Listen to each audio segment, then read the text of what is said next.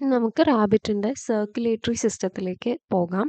Circulatory system റാബിറ്റിൽ closed ടൈപ്പാണ്. അതായത് blood ഒഴുകുന്നത് ക്ലോസ്ഡ് ആയിട്ടുള്ള ട്യൂബ്സ്, അതായത് ബ്ലഡ് വെസൽസിനുള്ളിൽ കൂടെയാണ് ബ്ലഡ് ഫ്ലോ ചെയ്യുന്നത്. അപ്പോൾ അതുകൊണ്ട് റാബിറ്റിൻ്റെ സർക്കുലേറ്ററി സിസ്റ്റം ക്ലോസ്ഡ് ടൈപ്പാണ് നമുക്ക് പറയാം.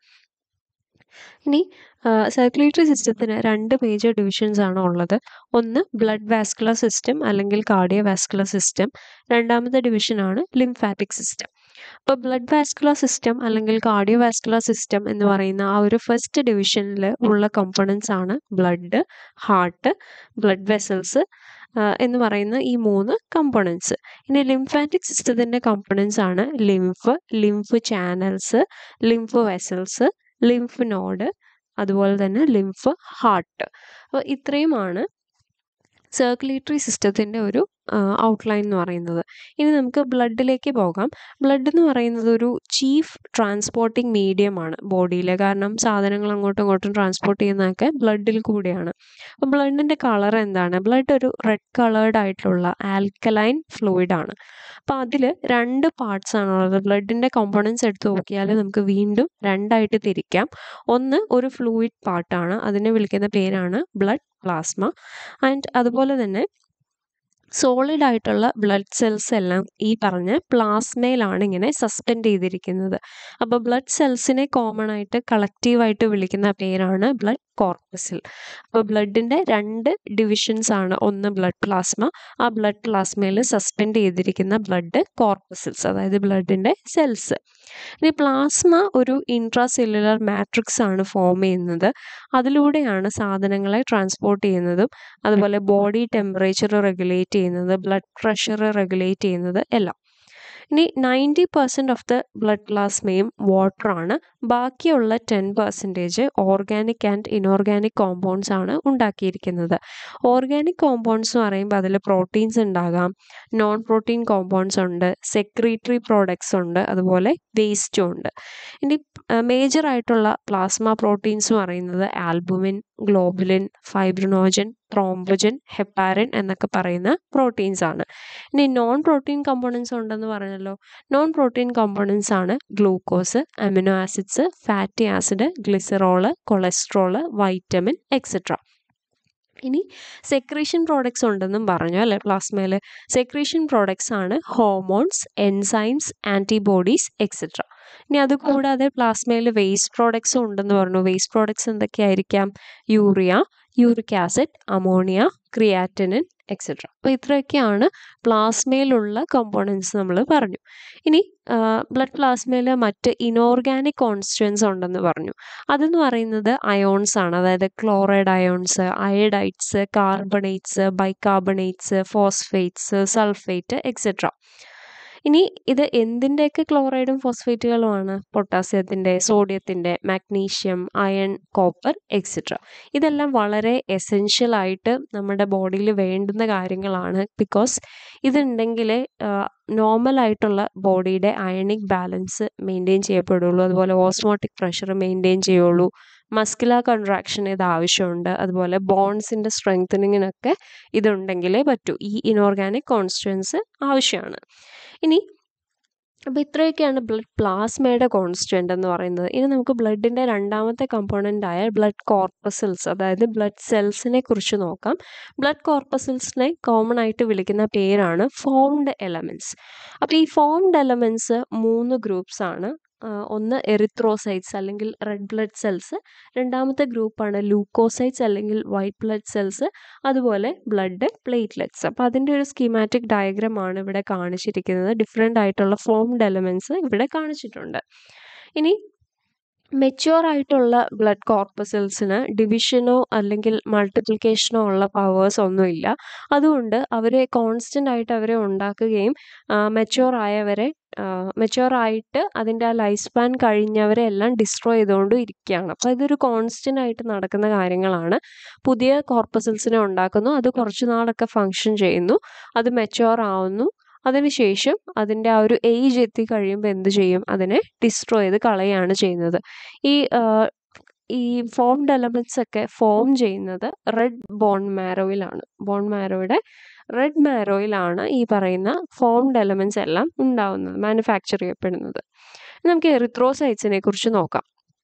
എറിത്രോസൈറ്റ്സ് അല്ലെങ്കിൽ RBC എന്ന് പറയുന്ന സെൽസ് സ്മോൾ ആണ്, അതുപോലെ തന്നെ മോസ്റ്റ് ന്യൂമറസ് ആണ്. ഏറ്റവും കൂടുതൽ നമ്പറിൽ കാണുന്നതും RBC ആണ്. ഇനി ഇവർ സർക്കുലർ ആണ്, ബൈകോൺകേവ് ആണ്, അതുപോലെ നോൺ ന്യൂക്ലിയേറ്റഡ് ആയിട്ടുള്ള കോർപ്പസൽസ് ആണ്. ഇനി ഇവരുടെ ഉള്ളിൽ endoplasmic reticulum, mitochondria, Golgi body, സെൻട്രിയോൾസ് ഇങ്ങനത്തെ ഓർഗനൽസ് ഒന്നും ഉണ്ടാവില്ല.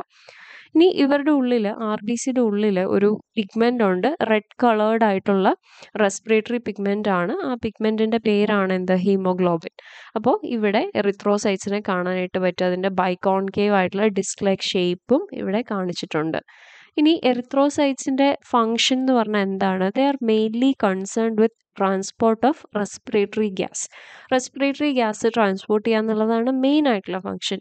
അതുകൂടാതെ നോർമൽ ബ്ലഡ് pH മെയിൻറ്റെയിൻ ചെയ്യുക, അയണിക് ഇക്വിലിബ്രിയം മെയിൻറ്റെയിൻ ചെയ്യുക, അതുപോലെ ബൈൽ പിഗ്മെൻസിൻ്റെ ഫോർമേഷൻ ഒക്കെയാണ് RBCയുടെ ഫങ്ഷൻ എന്ന് പറയുന്നത്. ഈ ബൈൽ പിഗ്മെൻസിൻ്റെ ഫോർമേഷൻ എന്ന് പറയുന്നത് ഈ RBCയുടെ ഡിസിൻറ്റഗ്രേഷൻ അല്ലെങ്കിൽ ലൈഫ് സ്പാൻ കഴിഞ്ഞ RBCയുടെ ഡിസ്ട്രക്ഷൻ്റെ സമയത്ത് അവരെ ഡിസിൻറ്റഗ്രേറ്റ് ചെയ്ത് കിട്ടുന്ന പ്രോഡക്ട്സ് യൂസ് ചെയ്താണ് ബൈൽ പിഗ്മെൻറ്റ് ഉണ്ടാക്കുന്നത്. അല്ലാതെ RBCക്ക് ഡയറക്റ്റ് ആയിട്ടുള്ള റോളൊന്നും ബൈൽ പിഗ്മെൻറ്റ് ഫോർമേഷനിലില്ല. RBC ഡിസ്ട്രോയ് ചെയ്യുന്ന സമയത്ത് ഉണ്ടാക്കപ്പെടുന്ന കോമ്പോണൻസ് യൂസ് ചെയ്താണ് ബൈൽ പിഗ്മെൻറ്റ്സ് മാനുഫാക്ചർ ചെയ്യുന്നത്. ഇനി നമുക്ക് ലൂക്കോസൈറ്റ്സിലേക്ക് പോകാം. ലൂക്കോസൈറ്റ് എന്ന് പറഞ്ഞാൽ കളർലെസ് ആണ്, അവർ ന്യൂക്ലിയേറ്റഡ് ആണ്, അതുപോലെ തന്നെ അവർ അമീബോയിഡ് ബ്ലഡ് കോർപ്പസൽസ് ആണ്. അമീബോയിഡ് എന്ന് വെച്ചാൽ എന്താ? പ്രത്യേകിച്ച് ഷേപ്പ് ഒന്നുമില്ല, അവർക്ക് തോന്നുമ്പോൾ അവർക്ക് ഷേപ്പ് മാറ്റാനുള്ള കഴിവുണ്ട്. അതുകൊണ്ടാണ് അമീബോയിഡ് കോർപ്പസൽ എന്നും വിളിക്കുന്നത്. ഇനി ചില WBCക്ക് ഫാഗോസൈറ്റോസിസിനുള്ള കപ്പാസിറ്റി ഉണ്ട്. അതായത് ഫോറിൻ പാർട്ടിക്കിൾസിനെ ഇൻജസ്റ്റ് ചെയ്യാനും ഡൈജസ്റ്റ് ചെയ്യാനുമുള്ള കപ്പാസിറ്റി ഉണ്ട്. അപ്പം ഫാഗോസൈറ്റൈസ് ചെയ്യാനുള്ള കപ്പാസിറ്റി ഉള്ളത് കൊണ്ട് തന്നെ ലൂക്കോസൈറ്റ്സിനെ ഫാഗോസൈറ്റ്സ് എന്നും വിളിക്കാറുണ്ട്. ഇനി ചില ലൂക്കോസൈറ്റ്സിന് ആൻറ്റിബോഡീസ് പ്രൊഡ്യൂസ് ചെയ്യാനുള്ള എബിലിറ്റി ഉണ്ട്. അതുകൊണ്ട് ഇമ്മ്യൂണിറ്റി പ്രൊവൈഡ് ചെയ്യുക എന്നുള്ളതും ലൂക്കോസൈറ്റ്സിൻ്റെ ഒരു ഫങ്ഷൻ തന്നെയാണ്. ഇനി 2 മേജർ ഗ്രൂപ്പ്സ് ഓഫ് ലൂക്കോസൈറ്റ്സ് ആണ് ഉള്ളത്. ആൻഡ് ആ ഗ്രൂപ്പ്സിനെ വിളിക്കുന്ന പേരാണ് ഗ്രാനുലോസൈറ്റ്സും എഗ്രാനുലോസൈറ്റ്സും. ഗ്രാനുലോസൈറ്റ്സിന് ആ പേര് വരാൻ കാരണം അവരുടെ സൈറ്റോപ്ലാസം നിറയെ ഗ്രാനുലേറ്റഡ് അപ്പിയറൻസ് ആണ്. അപ്പം ഈ ബേസോഫിൽ എന്ന് പറയുന്നത് ഇതൊരു WBC ആണ്. അപ്പോൾ ഇതിൻ്റെ സൈറ്റോപ്ലാസിൽ നോക്കിയാൽ അറിയാം, ചെറിയ ചെറിയ ഗ്രാന്യൂൾസ് നമുക്ക് കാണാനായിട്ട് പറ്റും. അതുപോലെ ഈസിനോഫിലിനെ നോക്കിയാലും നമുക്കിവിടെ സൈറ്റോപ്ലാസിൽ ഗ്രാന്യൂൾസ് കാണാൻ പറ്റും. അതുപോലെ ന്യൂട്രോഫിലിനെ നോക്കിയാൽ സൈറ്റോപ്ലാസിൽ ചെറിയ ഗ്രാന്യൂൾസിനെ കാണാനായിട്ട് പറ്റും. അപ്പോൾ ഇവരെ എല്ലാം കൂടെ ചേർത്ത് വിളിക്കുന്ന, സൈറ്റോപ്ലാസ്റ്റിൽ ഗ്രാന്യൂൾസ് കാണിക്കുന്ന WBCകളെ വിളിക്കുന്ന പേരാണ് ഗ്രാനുലോസൈറ്റ്സ്. ഇനി എഗ്രാനുലോസൈറ്റ്സ് എന്ന് വെച്ചാൽ സൈറ്റോപ്ലാസം ക്ലിയർ ആയിരിക്കും. ദാ ഇവിടെ നോക്കാം, ഇതുപോലെ ഗ്രാന്യൂൾസ് ഉണ്ടോ മോണോസൈറ്റ് എന്ന് പറയുന്ന ഈ കോർപ്പസിലിന്? ഇല്ല. അതുപോലെ ഇതിനും ഇല്ല. അപ്പോൾ അങ്ങനെ ക്ലിയർ ആയിട്ടുള്ള, ഓൾമോസ്റ്റ് ക്ലിയർ ആയിട്ടുള്ള ഗ്രാന്യൂൾസ് ഇല്ലാത്ത സൈറ്റോപ്ലാസം ഉള്ള WBCകളെ വിളിക്കുന്ന പേരാണ് എഗ്രാനുലോസൈറ്റ്സ്. എഗ്രാനുലോസൈറ്റ്സിന് ഗ്രാന്യൂൾസ് ഇല്ല, ഗ്രാനുലോസൈറ്റ്സിന് ഗ്രാന്യൂൾസ് ഉണ്ട്. സൈറ്റോപ്ലാസത്തിലെ ഗ്രാന്യൂൾസിൻ്റെ പ്രസൻസിൻ്റെയും ആബ്സെൻസിൻ്റെയും ബേസിലാണ് ഗ്രാനുലോസൈറ്റ്സും എഗ്രാനുലോസൈറ്റ്സും തരംതിരിക്കപ്പെട്ടിട്ടുള്ളത്. ഇനി ഗ്രാനുലോസൈറ്റ്സ് എന്ന് പറയുന്ന ആരൊക്കെയാണ്? Basophil, eosinophil, neutrophil. അത് ഇവിടെ കൊടുത്തിട്ടുണ്ട്. ന്യൂട്രോഫിൽ ഇതാണ്, ഈസിനോഫിൽ ഇതാണ്, അതുപോലെ ബേസോഫിൽ എന്ന് പറയുന്നത് ഇതാണ്. അപ്പോൾ ഇവരാണ് ഗ്രാനുലോസൈറ്റ്സ്. ഗ്രാനുലോസൈറ്റ്സ് 2 എണ്ണമാണ്, ലിംഫോസൈറ്റും അടുത്തത് മോണോസൈറ്റും. ഇത്രയാണ് ആ ഒരു കാറ്റഗറൈസേഷൻ. ഇനി ഇവരും ഈ പറയുന്ന മോണോസൈറ്റ്സും എല്ലാ ഗ്രാനുലോസൈറ്റ്സും ഫാഗോസൈറ്റോസിസ് ചെയ്യാറുണ്ട്. മോണോസൈറ്റ്സ് ഗ്രാനുലോസൈറ്റ് ആണ്. അപ്പോൾ മോണോസൈറ്റും ബാക്കിയുള്ള എല്ലാ ഗ്രാനുലോസൈറ്റ്സും ഫാഗോസൈറ്റോസിസ് കാണിക്കാറുണ്ട്. ഇനി 2 തരം ഫാഗോസൈറ്റ്സ് ഉണ്ട്. അവരെ വിളിക്കുന്ന പേരാണ് മൈക്രോഫാഗ്സും ലാർജ് മാക്രോഫേജസും. മാക്രോഫേജസിന് ഇൻഫെക്റ്റഡ് ടിഷ്യൂസിൻ്റെ അടുത്തേക്ക് മൂവ് ചെയ്ത് അവിടെ ചെന്ന് ഫോറിൻ ആയിട്ടുള്ള സാധനങ്ങളെ ഇൻജസ്റ്റ് ചെയ്യുകയും ഡൈജസ്റ്റ് ചെയ്യുകയും ചെയ്യാൻ പറ്റും. ലിംഫോസൈറ്റ്സ് എന്ന് പറയുന്നത് ആൻറ്റിബോഡിയുടെ പ്രൊഡക്ഷനിലാണ് ഇൻവോൾവ് ആയിരിക്കുന്നത്. ഇതാണ് ലിംഫോസൈറ്റ്. ലിംഫോസൈറ്റിൻ്റെ ഫങ്ഷൻ ആൻറ്റിബോഡി പ്രൊഡ്യൂസ് ചെയ്യുക, അതുകൊണ്ട് ആ ഒരു കപ്പാസിറ്റി കാരണം ബോഡിയുടെ ഇമ്മ്യൂണിറ്റിയിലേക്ക് കോൺട്രിബ്യൂട്ട് ചെയ്യാന്നുള്ള ഫങ്ഷനാണ് ലിംഫോസൈറ്റിന് ഉള്ളത്. ഇനി ലൂക്കോസൈറ്റ്സിന് ജനറലി നമ്മൾ പറയുകയാണെങ്കിൽ ലൂക്കോസൈറ്റ്സ് ബോഡിയുടെ ഡിഫെൻസ് മെക്കാനിസം ആയിട്ടാണ് ബന്ധപ്പെട്ടിരിക്കുന്നത്. കാരണം അവർക്ക് ആൻറ്റിബോഡി പ്രൊഡ്യൂസ് ചെയ്യാം, അതുപോലെ അവർക്ക് ഫാഗോസൈറ്റോസിസിനുള്ള എബിലിറ്റിയും ഉണ്ട്. ഇനി അതുപോലെ അലർജിക് റെസ്പോൺസസിലും അവർ ടേക്ക് പാർട്ട് ചെയ്യുന്നുണ്ട്. For example ഈസിനോഫിൽസ് allergic റെസ്പോൺസസിൽ take part ചെയ്യുന്നുണ്ട്. അതുപോലെ സെല്ലുലാർ ഡെബ്രിയെ സ്കാവഞ്ച് ചെയ്യുക, ഡെഡ് ബാക്ടീരിയനെയൊക്കെ കളയുക, റിമൂവ് ചെയ്യുക ബോഡിയിൽ നിന്ന്. ഇതൊക്കെയാണ് ഈ പറയുന്ന ലൂക്കോസൈറ്റ്സിൻ്റെ ഫങ്ഷൻ. അതുപോലെ തന്നെ വൂണ്ട് ഹീലിംഗ്, സ്കാർ ഫോർമേഷൻ, ഇതെല്ലാം ലൂക്കോസൈറ്റ്സിൻ്റെ ഫങ്ഷനാണ്. ഇനി ബ്ലഡിലെ പ്ലേറ്റ്ലെറ്റ്സിൻ്റെ കാര്യം എടുക്കാം. ഇതാണ് ബ്ലഡ് പ്ലേറ്റ്ലെറ്റ്സ് ഇവിടെ കാണിച്ചിട്ടുണ്ട്. ബ്ലഡ് പ്ലേറ്റ്ലെറ്റ്സ് എന്ന് പറയുന്നത് കളർലെസ് ആണ്, അവർ നോൺ ന്യൂക്ലിയേറ്റഡ് ആണ്. അതുപോലെ തന്നെ നോക്കിക്കുക അവരുടെ സ്ട്രക്ചർ എന്താണ്, ദേ ആർ ഇറഗുലർ. ഇനി ഇവരാണ് ഏറ്റവും സ്മോളസ്റ്റ് ആയിട്ടുള്ള blood കോർപ്പസിൽ. They play active role in blood coagulation, blood ക്ലോട്ടിങ്ങിലാണ് അവരുടെ റോൾ എന്ന് പറയുന്നത്. അതുപോലെ തന്നെ ബ്ലഡ് ക്ലോട്ടിങ് നടക്കുമ്പോഴാണ് ഹീമോസ്റ്റേസിസ്, അതായത് കൺട്രോൾ ഓഫ് ബ്ലീഡിങ് നടക്കുന്നു എന്ന് നമുക്ക് പറയാൻ പറ്റുന്നത്. ഇനി ബോഡീനെ അവർ ഡിഫെൻഡ് ചെയ്യാറുണ്ട് by ക്ലംപിങ് over the invading microbes. പുറത്തുനിന്ന് എന്തെങ്കിലും മൈക്രോബ്സ് ഒക്കെ വന്നു കഴിഞ്ഞാൽ ആ മൈക്രോബ്സിൻ്റെ ചുറ്റും പോയി ക്ലസ്റ്റർ അപ്പ് ചെയ്ത് മൈക്രോബ്സ് നമ്മുടെ സെൽസിനെ അറ്റാക്ക് ചെയ്യുന്നത് ഇവർ പ്രിവെൻറ്റ് ചെയ്യാറുണ്ട്. അതുപോലെ ബ്ലഡ് വെസൽസിൻ്റെ ഡയലേഷൻ ഇവർ നടത്തുന്നൊരു കാര്യം. ഡയലേറ്റ് ചെയ്യുക എന്ന് വെച്ചാൽ വികസിപ്പിക്കുക, ബ്ലഡ് വെസൽസിനെ വികസിപ്പിക്കുക എന്ന് പറയുന്നൊരു കാര്യവും ഈ പറയുന്ന പ്ലേറ്റ്ലെറ്റ്സ് ചെയ്യാറുണ്ട്. ഇനി അപ്പോൾ ഇത്രയൊക്കെയാണ് ബ്ലഡിലെ ഫോംഡ് എലമെൻറ്റ്സ് പറയുന്നത്. ഇനി ബ്ലഡിൻ്റെ ഫങ്ഷൻ എന്താണെന്ന് നമുക്ക് നോക്കാം. റാബിറ്റിൻ്റെ ബോഡിയിൽ ബ്ലഡിൻ്റെ ഫങ്ഷൻ എന്തൊക്കെയാണ്? ബ്ലഡിൻ്റെ ഫങ്ഷൻ അത് റാബിറ്റിൻ്റെ ആണെങ്കിലും ഹ്യൂമൻ ബ്ലഡിലായാലും നമ്മളെല്ലാം മാമേലിയ എന്ന് പറയുന്ന ഗ്രൂപ്പിനെ കുറിച്ചാണല്ലോ പറയുന്നത്. അപ്പോൾ ബ്ലഡിൻ്റെ ഫങ്ഷൻ എന്ന് പറയുന്നത് ഒന്ന് transport of nutrients from stomach, intestine and liver to tissue. നമ്മൾ കഴിക്കുന്ന ഫുഡ് എങ്ങോട്ടാണ് പോകുന്നത്? സ്റ്റമക്കിലേക്കാണ്. അവിടെ വെച്ച് അത് ഡൈജസ്റ്റ് ചെയ്ത് ചെറിയ ചെറിയ അബ്സോർബബിൾ ഫോംസിലേക്ക് മാറ്റുന്നു. ആ ഫുഡ് ഇൻറ്റസ്റ്റൈനിലെത്തുമ്പോൾ, സ്മോൾ ഇൻറ്റസ്റ്റൈനിലെത്തുമ്പോൾ ആ ബ്രേക്ക് ഡൗൺ ചെയ്ത സ്മോളസ്റ്റ് യൂണിറ്റ്സിനെ അബ്സോർബ് ചെയ്ത് ബ്ലഡിലേക്ക് എടുക്കുകയാണ് ചെയ്യുന്നത്. അപ്പോൾ സ്റ്റമക്കിൽ നിന്നും ഇൻറ്റസ്റ്റൈനിൽ നിന്നും ഒക്കെ കിട്ടിയ ഫുഡിനെ അബ്സോർബ് ചെയ്ത് അവരെ ട്രാൻസ്പോർട്ട് ചെയ്യുകയാണ് എങ്ങോട്ടേക്ക്? ലിവറിലേക്കും മറ്റ് ടിഷ്യൂവിലേക്കും. അതാണ് ബ്ലഡിൻ്റെ ഒരു ഫങ്ഷൻ. രണ്ടാമത്തത് റെസ്പിറേറ്ററി ഗ്യാസസിൻ്റെ ട്രാൻസ്പോർട്ടാണ്. റെസ്പിറേറ്ററി ഗ്യാസസ് ഏതൊക്കെയാണ്? ഓക്സിജനും കാർബൺ ഡയോക്സൈഡും.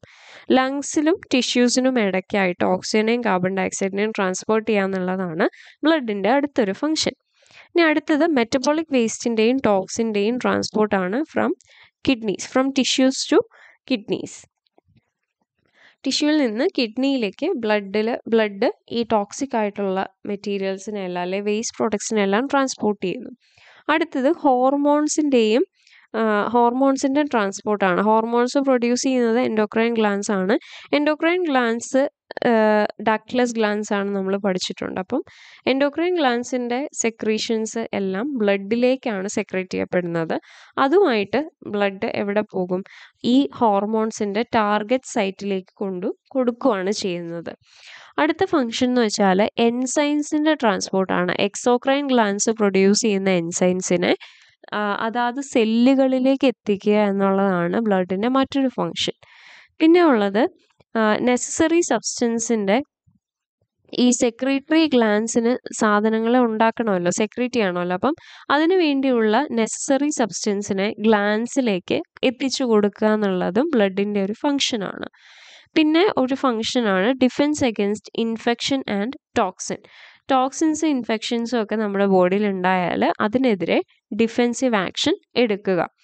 പിന്നെ ബോഡിയുടെ കോൺസ്റ്റൻറ്റ് pH മെയിൻറ്റെയിൻ ചെയ്യുക എന്നുള്ളത് ബ്ലഡിൻ്റെ മറ്റൊരു ഫങ്ഷനാണ്. ഇനി ബ്ലഡ് അത് ചെയ്യുന്നത് ബഫേഴ്സിലൂടെയും അമിനോ ആസിഡ്സിലൂടെയുമാണ്. ബ്ലഡിൽ ഇൻഹെറൻ്റ് ആയിട്ടുള്ള ബഫർ സിസ്റ്റംസ് ഉണ്ട്.